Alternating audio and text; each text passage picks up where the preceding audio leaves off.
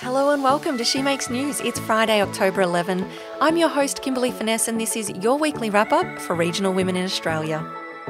It was World Mental Health Day on Thursday this week, and rural psychologist Steph Schmidt says it's important to keep that conversation going. I've had mixed feelings today, I think, because I think it's another one of those days that I don't want it just to be, right, we'll talk about mental health today and then we'll forget about it tomorrow. But it's important to highlight the challenges that are out there and what we need to keep on doing to help our mental health, both at an individual level, but I think also at a kind of community and social level as well. The mental wellbeing of farmers in drought-stricken South Australia has become a pressing concern. Steph, who is based 2 hours north of Adelaide, has been working to address the growing emotional toll that farmers face, particularly during one of the state's driest seasons on record. Pretty much all of agricultural South Australia is on very low or one of its worst years in terms of rainfall and drought. And then added on top of that, a couple of weeks ago, got hit with really severe frosts as well. So there's been really significant impacts to crops and livestock feed as well. And so I think there's just obviously the financial pressures that are there that come with the loss of crops and loss of income, but there's also that kind of ongoing stress. And I think that's one of the catches of drought is that it's such a slow creep, a slow build up, and you're constantly thinking, right, it'll rain next week, it'll shift, it'll change. And so there's that build up of chronic stress, chronic uncertainty, which really starts to take its toll. A farmer herself, Steph emphasises the importance of taking proactive steps to build our mental fitness every day rather than waiting for a crisis. One of her key messages during these challenging times is that you are not your farm. No matter what's happened on your farm, if your crops have failed or you haven't had the outcomes that you've planned for, that doesn't mean you're a failure, that your self-worth isn't actually tied to how well your farm is or isn't doing. And I think that's a really helpful thing that we can remind each other of and remind ourselves of. Steph also advocates for simple, actionable steps farmers can take to maintain their mental wellbeing, like engaging in small improvements on the farm and taking micro breaks. At the moment, my husband and boys are working on just doing fencing every day, and those little improvements that don't cost a huge amount, but you get that sense of satisfaction at the end of the day, and you're working on improvements as well. And I guess the other thing I like to share is just not necessarily getting a break away from the farm, but how you get little like micro breaks within your day. So it might just be as simple as like stopping and looking around you, because I think when we're on the farm, it's actually pretty spectacular views and that we get around us. So stopping and getting present to what's actually going on right now and stepping out of the head noise that goes on a lot of the time for ourselves. As drought conditions continue to worsen, Steph says the need for ongoing mental health conversations and proactive mental fitness remains crucial for farming communities across the country. As Rural Women's Day approaches, Jillina Whittaker is ensuring rural mothers in remote areas have the support and connection they need through 2 special virtual events.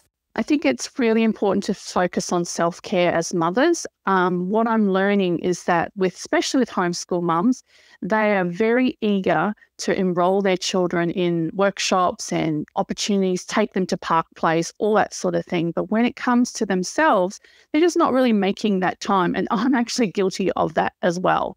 Jillina is the founder of Home Education, Rural and Remote Discussion, or HERD.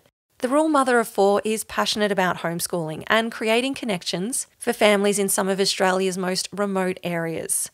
To mark Rural Women's Day, Jillina is launching 2 virtual events aimed at celebrating and supporting rural mothers who often overlook their own self-care while focusing on their children's education. So we invite our homeschool mums and their friends to come along to our Book Lovers Club launch. What you can expect in that is there's no prescribed book list. We're just going to have a casual conversation about the books we love, the books we're reading, our authors.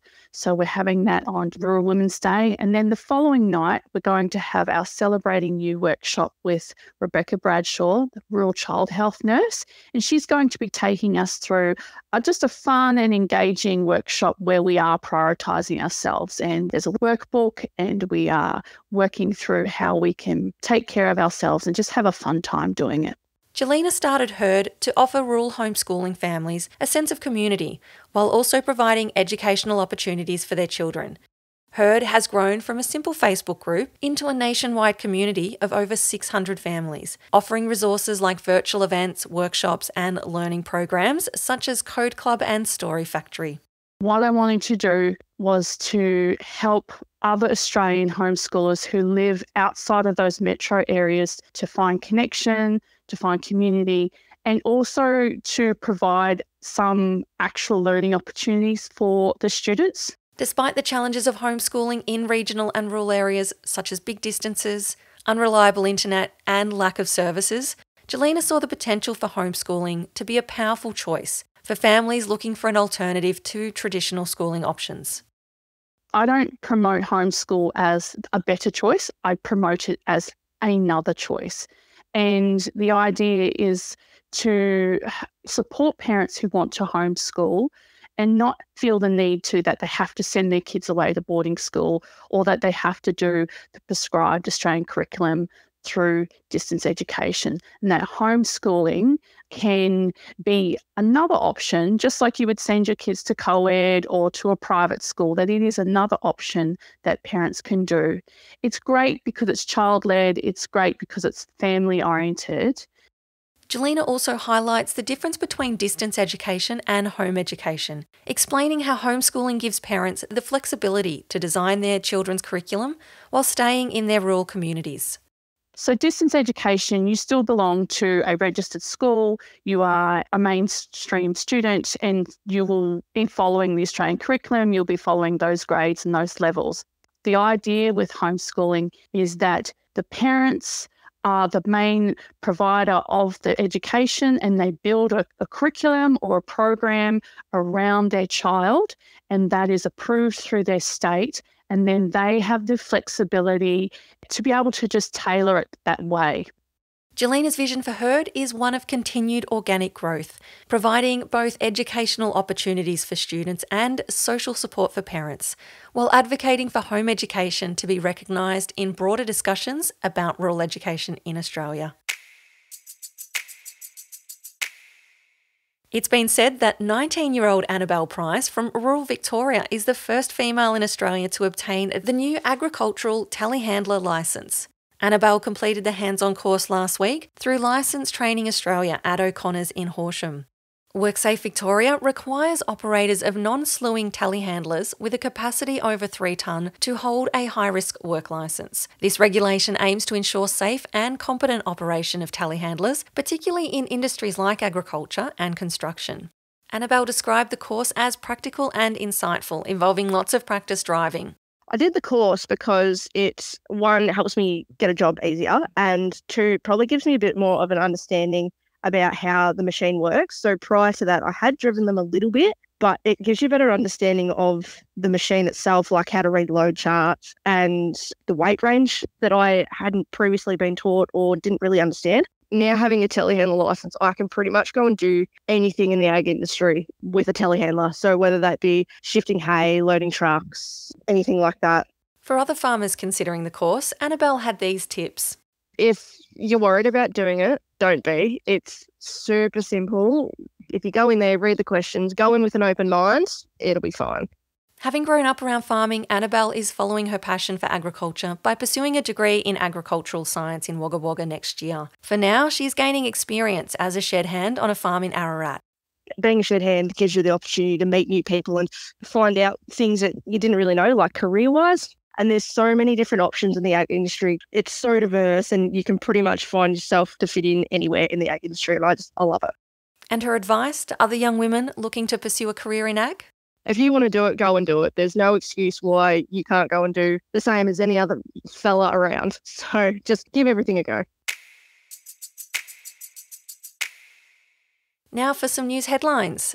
For World Mental Health Day, Womankind is proud to launch One for One, a national campaign urging the state and federal government and private companies to invest more in the early intervention and prevention of youth mental health by providing young people with access to the Womankind app for 12 months. Why? Because in Australia, over 60% of young females aged 12 to 24 are struggling with psychological distress. That's more than half of every sports team, classroom and choir. Womankind founder Ruby Reithmuller says her foundation has already supported over 25,000 young people. During October, Ruby says every premium subscription to the Womankind app that the government or any company commits to, Womankind will do the same, one for one. Email ruby@womankind.com.au to learn more and get involved. Farmer turned filmmaker Layla McDougall is gathering insights on the impact of her film, Just a Farmer, and would love to hear your thoughts. Layla says the feedback will help them reach more people and expand the film into new markets. Check our show notes for the link.